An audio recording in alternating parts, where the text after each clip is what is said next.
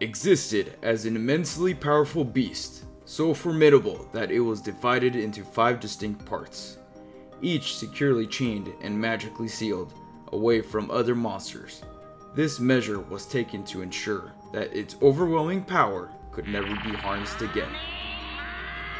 In a confrontation against Zorc Necrophades, Shimon utilized the beast, a move that proved effective as both entities were evenly matched. However, the beast ultimately faced defeat because its power originated from Shimon, a lone mortal, while Zorc possessed an independent power source. The 5 individual parts, each representing a segment of the complete beast. To unleash the Devine Beast's formidable power, the summoner must gather all 5 cards in their hand. This action combines the Forbidden One's parts, enabling the Formidable Beast to break free with such immense strength that it ensures an automatic victory for the pursuivant.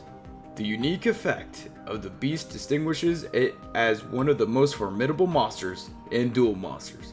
Unlike typical monsters relying on attack and defense, the beast secures victory immediately when all 5 cards assemble in the hand, earning its ominous title, Exodia, the Forbidden One.